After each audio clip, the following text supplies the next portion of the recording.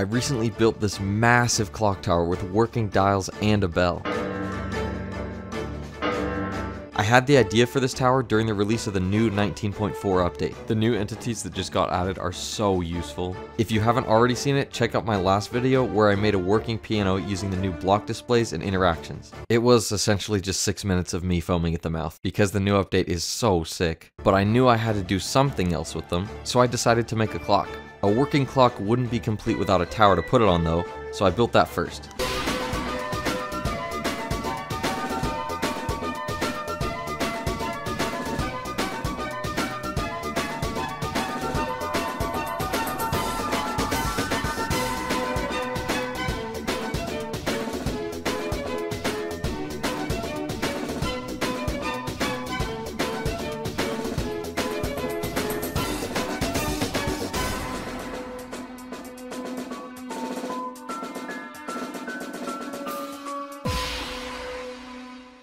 There's a link in the description where you can download the schematic for this clock tower. That way you'll be able to put it anywhere in your world, just like I've done here. Okay, let's make the clock. First, I'll remove the blocks on the face of the clock so that I have a blank space to work with. Using the new entities, I'll summon a netherite block display for the minute hand.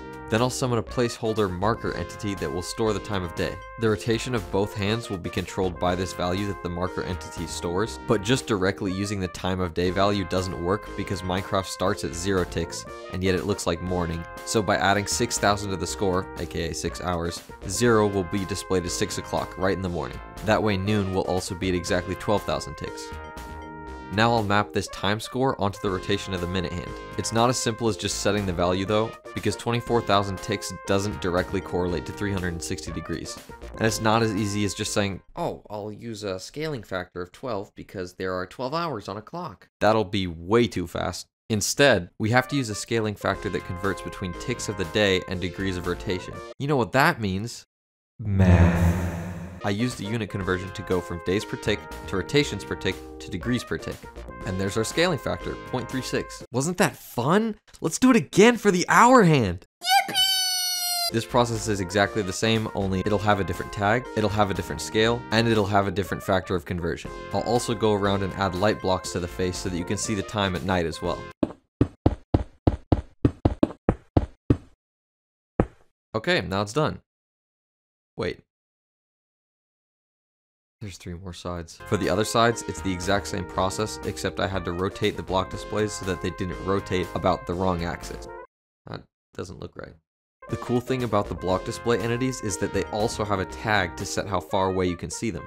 If I had used armor stands for this, they would have stopped loading at a much closer distance, which is kinda useless considering you'd only really ever see the clock from all the way down here. I also experimented with using stop motion to animate the clock hands, but that ended up not being a very accurate way of representing the exact time.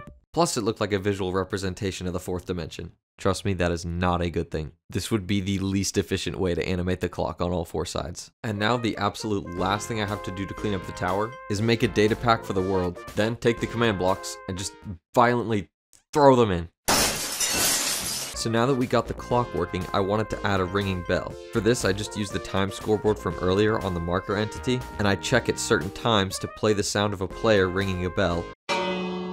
But it's pitched way down because the bell is supposed to be massive. Originally, it was supposed to ring out every hour to announce the time, so 3 rings for 3 o'clock, 8 rings for 8, and so on. But as you can imagine, that turns out to be pretty horrendous right about noon.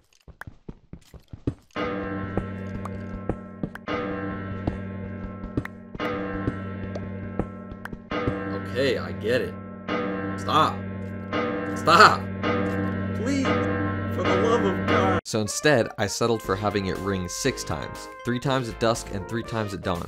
More specifically, the bell rings exactly when you can sleep.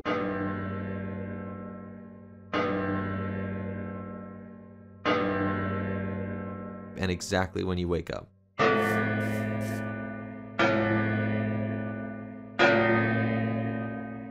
So now you don't have to sit there spamming the shit out of your bed every night. And that's the clock tower.